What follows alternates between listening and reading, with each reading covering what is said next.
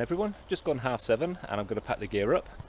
So the washing is still drying on the bike, so I'll end up strapping that to the bike later on, and I've still got to pack the tent away. And today I'm heading to France, and it should be about 100 kilometre a day. I'm expecting the first third of the day to be pretty tough work, a lot of rolling hills, but then after that theoretically it should all be downhill to a city called Colmar, and I believe that there is a municipal camping site there. And that's it for now. I will give you some more clips from the road. Catch you guys in a bit. Cheers.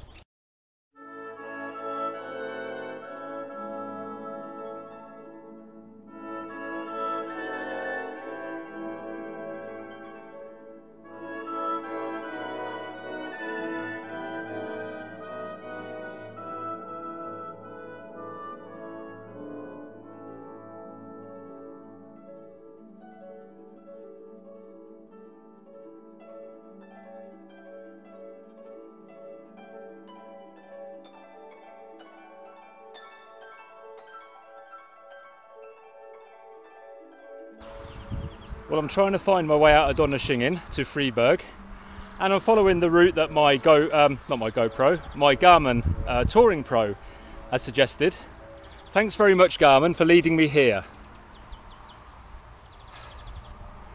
Now maybe at the end of there is somewhere to get out onto a sealed road again, or even an unsealed road, that's fine. But this comes back to the point of you can't really trust this Garmin. If there's anyone from Garmin out there responsible for the Touring Pro series, come and talk to me. Let's work together and we'll try and find a way to make this a GPS that actually works for bicycle touring, rather than kind of leaves you in limbo and a little bit concerned. Anyway, whinge over, I suppose I better head across this field. Speak to you in a bit. So after my little excursion through the field, I found that there was a load of grass and stuff caught in the derailleur.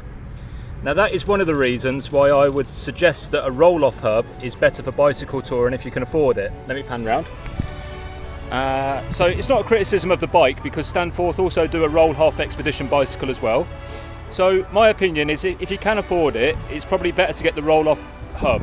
Now in some ways that does go against my principle of keeping things simple, because obviously if the roll-off hub goes wrong and you're in the middle of nowhere, you're in real trouble, because you're going to need to post it off, get it fixed and get it posted back to you. But I believe that circumstances are so rare that it's probably worth it, you know, and if you're on a multi-year bicycle tour, you're going to have time off the road at some point, and you're going to be inconvenienced by something at some point. So I also believe that if you're on a multi-year bicycle tour and you have a derailleur system, you're going to end up replacing the derailleur at some point anyway. I certainly did when I cycled from Alaska to Argentina. So yeah, so just by going through that field and getting the grass caught up in the derailleur, yeah, it made me realise again that a roll-off is a very good choice. So like I said, Stanforth also do a roll-off expedition bicycle version of the Kibo Plus as well. So maybe you want to check it out on their website, which I think is stanforthbikes.co.uk. Cheers for now.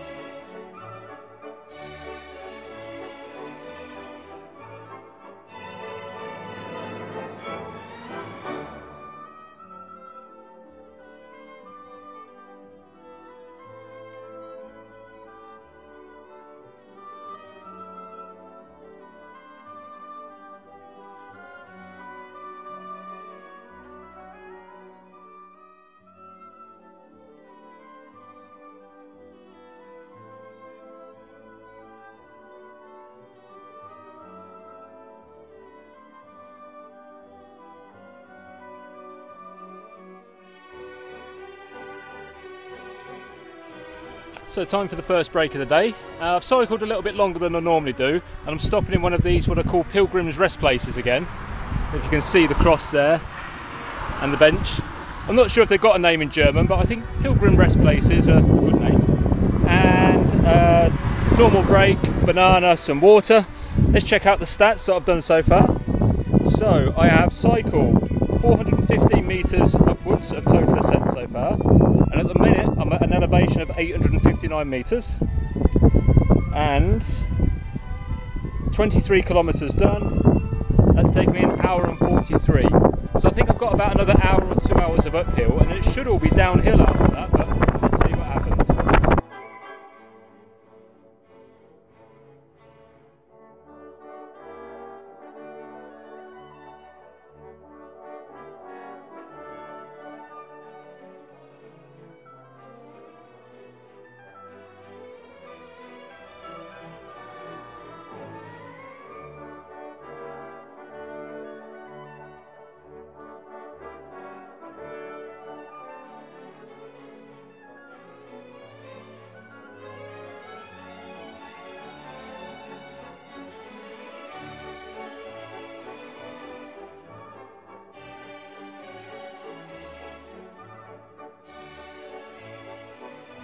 So I'm at 953 metres elevation, and that should be the highest peak of the day, and in fact that should now be the highest peak for the rest of the trip. Certainly today it's going to all go downhill in a bit, and I'm going to get down to 200 metres, and I believe that the route is going to be pretty flat then until I get to Calais and cross the channel. So I will try and get down to the nearest town, as I'm quite hungry and could do with a drink. Not alcohol of course, probably just with water, or maybe I'll treat myself to a Fanta. And that's it. So I will show you some clips of the downhill, assuming the GPS has brought me on the right track of course, because I could do another section in a bit saying how I've had to backtrack for 20 kilometres. Know what I mean? Catch you in a bit.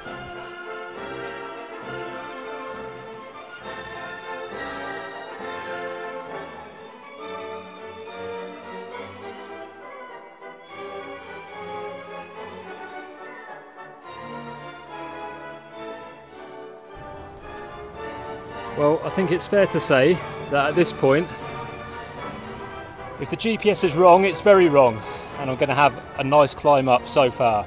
There's a main road over there, and I've been trying to keep off it because it's only a single lane and it's very busy. There doesn't seem to be any clearly marked cycle lanes. My GPS is telling me to follow a trail, which is what I'm doing. It's all downhill, which is great if it ends somewhere, but if it means I've got to come back because it's wrong, I'm kind of screwed. So, wish me luck, guys. Cheers.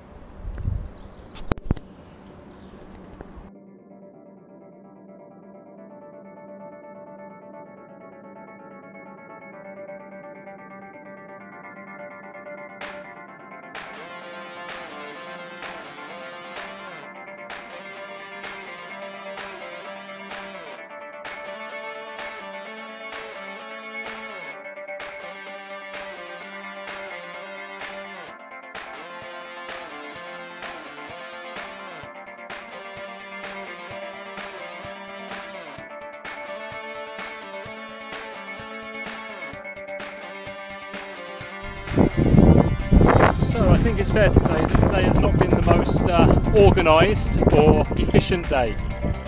So I've gone extra hundreds of kilometres upwards in a sense. I've deviated roundabouts off the track, all to miss the main road, which I may or may not technically have been allowed on. So the question is, what would you have done? Would you have looked for an alternative route like I've done? Or would you have just said, okay, so now I'm on the main road? As it is, I'm now at elevation 1047, which is I've done 1,200 metres of total ascent, and I've only done 57 kilometres, and that's taken me 4 hours 28 of cycling time. Probably not going to make my destination of Colmar, but I at least need to get past Freiburg if I can. So I'm hoping to get onto this onto the road just to get a bit of downhill, so it feels like I've got some distance. And then I think I'll probably just dive into a guest house in a small village somewhere. Catch you guys in a bit.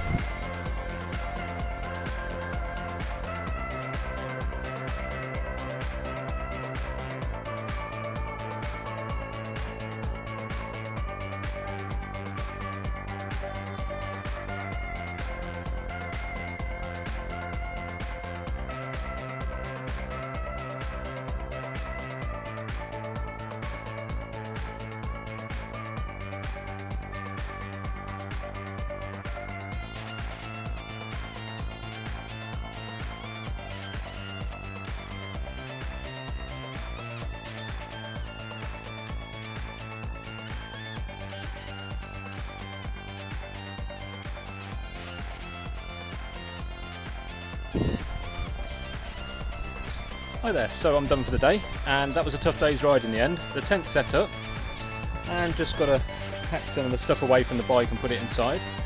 So yeah, I didn't really get as far as I wanted to. I've got to a place called Kirchzarten, which is still 12 kilometers short of Freiburg, which was at the very minimum the place I wanted to head to. The actual place I wanted to head to was Colmar in France, and I think that's still another 30 kilometers away, so I'm potentially 30 or 40 kilometers behind my schedule for tomorrow. And so tomorrow's destination is Sabern, and I'm going to have to complete it because I've booked some accommodation already. So that's potentially what, 120, 130 kilometre day, which is going to be quite tough. Still, there's no point in moaning about it. I'll just have to get on with it tomorrow. So now the tent's set up, I'll have a shower, have something to eat, get some rest, and get an early start tomorrow. So I will catch you guys later. Thanks very much for watching, and speak to you later. Cheers for now.